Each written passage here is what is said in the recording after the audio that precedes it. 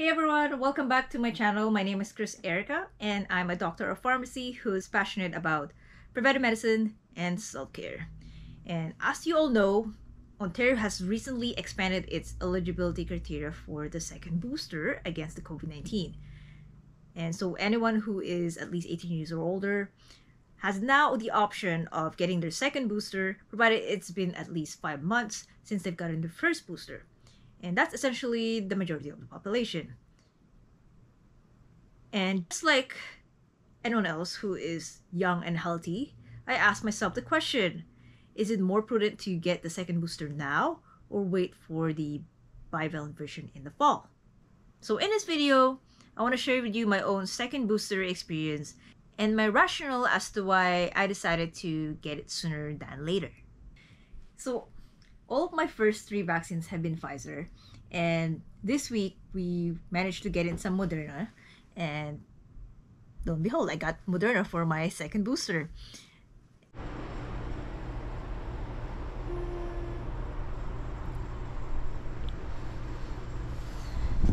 So it's actually been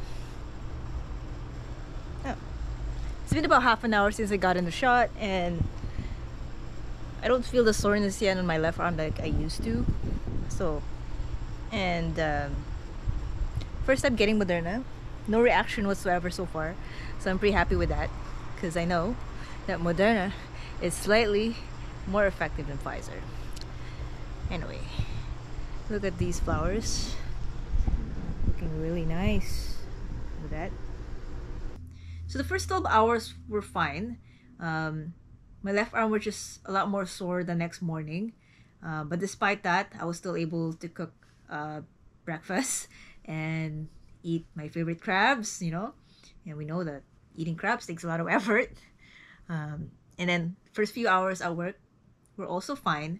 But then later in the day, I felt a little tired and kind of feverish. I felt hot. But then the next day, after that, fever during the night or during the day, I was back to normal. Left arm wasn't sore at all. Was able to work go to work, no problem, and yeah, and was even able to play some tennis the next day as well, which is great. So now let's move on to my rationale as to why I decided to get it sooner than later. Here are the top 5 factors that I use to make my decision.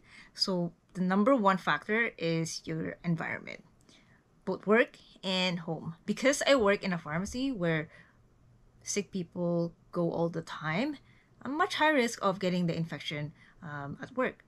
And because I live with people who are at higher risk of complications when they get the infection, it just made sense to me to get the protection now rather than later.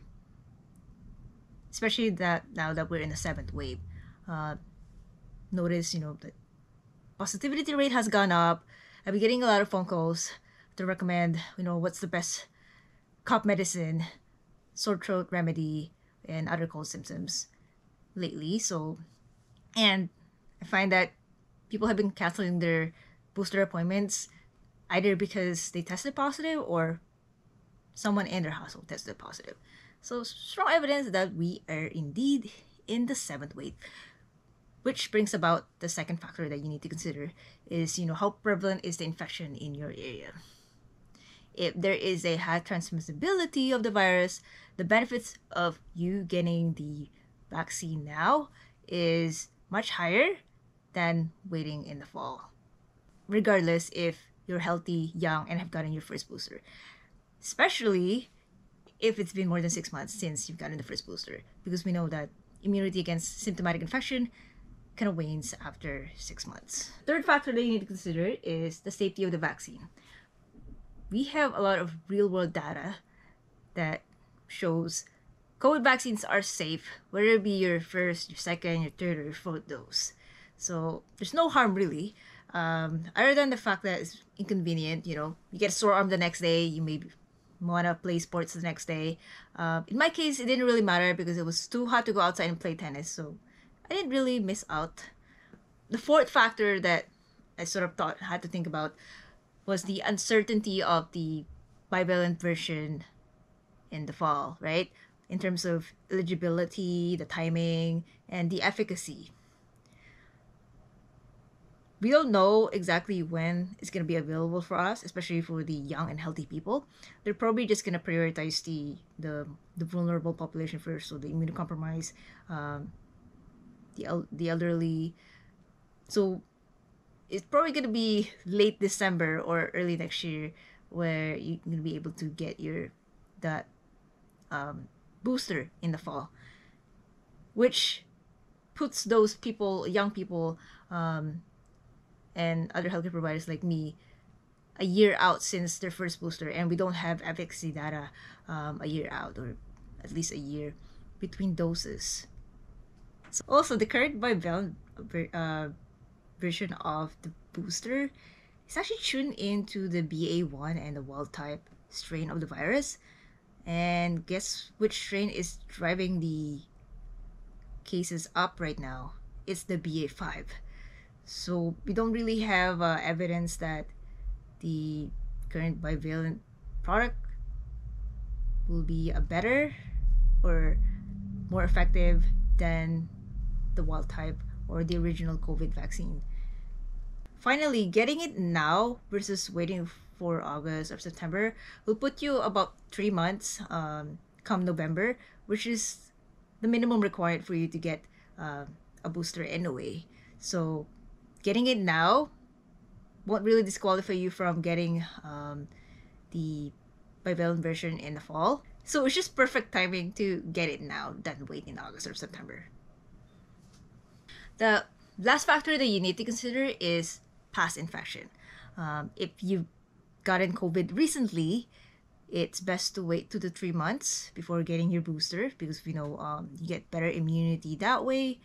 And I haven't gotten it thankfully in the past 3 months, so I decided to get the second booster. So all these 5 factors, again, let's review it. Your environment, work and home, the transmissibility of the virus, safety, the uncertainty of the bivalent version in the fall, and past COVID infection. All those 5 factors helped me solidify my decision to get it now rather than wait in the fall. And I hope you find this video helpful, and if needed, you can have an informed discussion with your healthcare provider. Dun, dun, dun. It's actually been 7 months already since I've gotten the first booster, and I'm really hoping that the second booster will help somehow finish my transformation that I've been hoping for and become, the strongest zombie ever.